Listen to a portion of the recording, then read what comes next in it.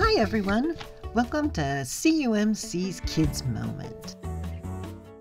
Today I want to tell you about a very special kind of water that Jesus talks about in the Bible. It's not like the water in your water bottle or even the water you drink from a cup. It's even more special. In the Bible, in the book of John, Jesus talks to a woman at a well and tells her about a special water. In Bible, John 4:14 says, "But whoever drinks the water I give them will never thirst.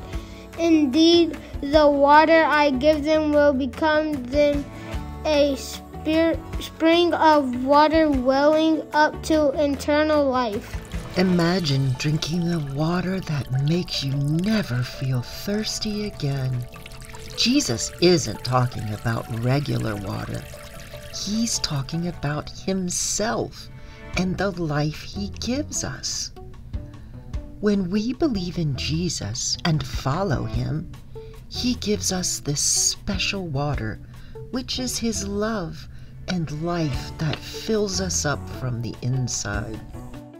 This water is like a little spring inside of our hearts that keeps bubbling up with joy, peace, and love, no matter what is happening around us.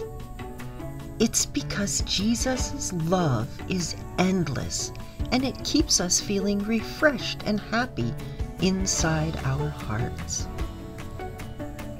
Just like this plant needs water to grow, our hearts need the love of Jesus to grow strong and healthy.